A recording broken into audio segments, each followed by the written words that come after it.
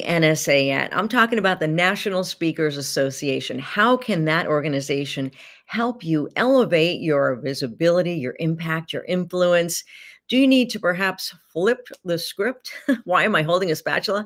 Well, I'm holding a spatula because I'm going to be bringing on Frank Kitchen, who is a certified speaking professional and who knows all about how to elevate your brand and business. He's going to be giving a special master class coming up on April 13th in New Haven. And if you're interested in learning how to really spice up your speaking business, well, Frank's going to give us some tips. And hello, Frank. Thank you so much for joining me today. Hello, Pat. And, Thanks. Great for being here. I've got my spatula. I know you're having allergies. We're all having allergies here. Why? Oh, all right. We got our spatulas. I love that your whole, idea of spicing up your speaking business and Frank Kitchen and tying it all together. What are you going to teach us on April 13th? I mean, the thing that almost every professional speaker wants to know is, how do I get booked consistently? I mean, so we're going to be sharing the ingredients needed to be booked on a consistent basis, because cash flow is what makes this business work and this passion work for us. Absolutely. And I think I'm trying to figure out, where do people get stuck? Because I know we talked earlier a couple of weeks ago, we talked about how confidence really can affect your bottom line. Where are people going wrong when it comes to marketing and maybe not being that confident? Well, the first one I love to share with everybody is, we think of ourselves as speakers, coaches, consultants, trainers. And the thing we need to do is put the word professional in front of it. Because when you add the word professional, I'm like, obviously you've worked in the media and news. So if I go, hey, I'm a professional broadcaster, then you understand, okay, you do this as an occupation, you get compensated for it. So we have to recognize that we are professional speakers. If we spend all of our time working on our speeches, then we're not working on how we get those speeches and those performances on stage. And this is a sales job. I mean, only about 10 to 20% is actually done speaking, training, coaching. The rest is finding those opportunities and, securing those opportunities. So we have to think of ourselves as professionals. And when you see yourself as a professional, you're thinking about the marketing, the sales, and how to get on stages. Yeah. And then taking a step back from that, really, is, you had told me, our gift is our personality. So before we even get to the marketing point, we have to approach the stage and have something really unique to offer, and also, tap into our personality. Can you talk about that a little bit? Yeah, I mean, I'm going to be sharing slides and answering questions, but one of the things I'll share people love is when I said, hey, our job is to stand out from the crowd, not blend in. And too many times what we'll do is we'll get into this business and we'll see another speaker and go, I'm going to be just like him or just like her. And now you just look like a cheap knockoff. What people really want is, they want your personality, your experiences, your background, your philosophy on a particular subject, because anything can be found through AI and Google now. So they want your self-generated content, not content they can just go find on the internet. So when we talk about really going into our personality, people want to hear, are you going to do something to challenge, a particular group and inspire another? So I always say, are you challenging the haters and inspiring the believers? That's what we have to do when we go out and speak. And that only comes from our personality. We have to show our true personality on stage versus this robotic, crafted persona, because people can see that. Absolutely. Now, you have spoken thousands and thousands of times because you have earned this CSP recognition. But for those who don't know about it, because, we have a lot of people that come to our chapter meetings that are new, that are just getting involved in speaking. Tell me a little bit about what that designation means. Yeah. Well, the designation means Certified Speaking Professional. It was created to ensure that clients can, understand they're working with one of the best. Somebody who's not just coming in off the street or seeing this as a hobby, that they're actually putting all their energy in to make sure they're building a long-lasting business. So in order to earn this, it's not an award. It's not, something that, people can just rate like Yelp and give it to you. This is actually a peer and client reviewed designation. So it's almost like putting doctor, of speaking to your name. And some of the bases are how much money you make as a speaker. I know we're not going to talk numbers here right now. How many times that you've spoken, that you've been doing it for anywhere from 5 to 10 years.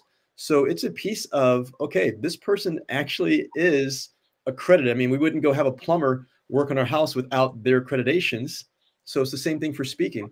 And when you earn this CSP, you can actually share it with their client. And that's going to, once again, build up their confidence. Because many times when you're booked as a speaker, people are putting their necks out on the line to bring you in. So it's just a way to ensure, hey, you know what? I'm bringing in a qualified expert to speak on their subject.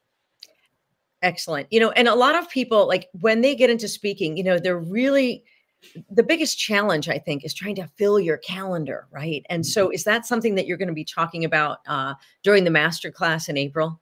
Yes, we're going to definitely talk about how to fill in the calendars. I mean, sharing right now, because we're giving tips right now, is many times as a professional speaker, if you call up somebody and you find out they've got a conference next week or next month, and you go, hey, do you have your speaker? You're already positioning yourself not to look like a professional. So many groups now are booking 6 months to a year out. Mm. That timeline shrunk due to COVID. So you'll still get people 3 to 6 months, but the people who are truly planning because they have to use your face and your content to draw people in, they're usually booking about a year out. So if right now you and I are talking here, it's April, then you should already be looking at the fourth quarter of 2023 and the first quarter of 2025 for speaking opportunities. If you're looking for the jobs in May and June, you're already behind. So the idea is when you find out there's a group that has an event or a conference, what we want to do is not call and say, hey, and we got to call everybody. It's not just emails. Oh, We have yeah. to call and ask, when do you start looking for your speakers? When do you look for your trainers? Go ahead and be an investigator to find out. And they're going to say, hey, had a group the other day, Frank, we don't start looking till November. Well, I'm going to go in, we'll talk about CRMs. I'm going to go into my customer relations management tool and go, hey, you know what? Don't contact Pat until November. But in November, using my personality, you're going to get the, hey, Pat, it's Frank. You told me to contact you here in November to discuss what we can cook up in 2025. And just that piece there will change things for you to help you build up and fill that calendar. But we really have to start putting together a prospecting calendar on our end to think about what industries, when do they start looking for the speakers? When's the ideal time to contact them? Because I'm going to tell people this is a sales job, but if you're following what's in sales books, you're going to fall flat on your face. I mean, trying Mm. to call people 7 times a week, every day. This is a relationship business. That's going to get people to hang up the phone or tell all the people in their network, don't work with him, don't work with her. They are terrible to work with. So you have to make sure you're contacting these people in the time that they're looking to book their speakers. Makes total sense. And part of your presentation, your masterclass, is going to also include part of your proven recipe with the ingredients, the tools, the techniques, Yeah. and also a little section on interactive storytelling. So I think this is going to be very valuable for anyone that wants to come by and hear you speak. And I'm so looking forward to learning a little bit more about that. Yeah, I mean, it's going to be great because when we talk about interactive engaging, I am going to be speaking with is the word, not at or for people, because if we're doing that, then it's a lecture. We're not here for a lecture. Learning is interactive, hands-on. Humans are visual and hands-on learners. I'm going to share content and information, but everybody who shows up is going to be asking me questions. I want to answer the questions that they have, not just to come and talk about what I want to talk about. So the interactive piece is for me to share all my knowledge. I've been doing this now as a speaker is 18 years. I've been in the business, kind of scary, almost 30 years. I used to book speakers and performers. And I just want to share with you what's worked for me. Is it guaranteed to work for everybody who's there? No, there's no one right way to do this business, but I'm going to share what has worked for me. But I also will share what hasn't worked for me so people can also learn from my failures. Are you finding that companies are more interested in booking keynote speakers or interactive workshop facilitators? It's changing. It's like it depends on the industry. There's some groups who want, the standard lecture, white papers, give us like your industry, knowledge. But as humans, especially coming out of COVID, I've seen that people want more of this interactive, hands-on experience. I mean, they don't want a speech, they want an experience, something that's different because we are in a world where we've got Google University, we've got Chat GPT. People can go look for that. They're looking for your unique spin on solving their problem. And that's what they're bringing in. So even when we call it a keynote now, keynote is usually for a conference or a convention where everybody is in there. Now Mhm. people are just looking for, as I call it, interactive learning experiences. And Mm, what you're going to share with people is like, hey, my experience or my program. And then people are like, well, can you turn it into a keynote or breakout or a half day training or full day training? And your answer is going to be yes, if you yeah. really know the subject matter. So I do call myself a keynote speaker because I love to go to conferences and conventions, just be the person who opens things up. But we've got, once again, within NSA, we've got coaches, we've got trainers, we've got consultants, and you have to figure out what works best for you, what brings you joy, what makes you be at your best. And if at your best is doing a half day training, then you know what, plant the flag, and that's where you go. If your deal is you'd like to be a keynote speaker, just have that 60 to 90 minutes on stage and have everybody focus on you, go ahead. If you feel the best thing for you is, hey, I'm going to do workshops. As long as you're happy and the client's happy, then go there.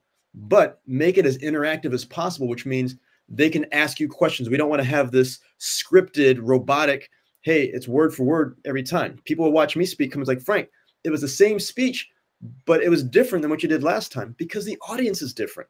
The audience has different questions, different wants, different needs. So you have to be able to interact. And when you interact, you actually validate your expertise because you're not reading from a script. You're actually answering from knowledge and experience. Absolutely. And I think you hit on it, whatever brings you joy, but the interactive bit is very fulfilling. I absolutely agree with you. Well, Frank Kitchen, thank you so much for joining me today. And I'll look forward to seeing you in a couple of weeks. Thank you so much, Pat. And I can't wait to work with everybody there at your chapter. Oh, thank you. And if you are interested in coming to Frank's masterclass, it's going to be on April 13th. That's a Saturday.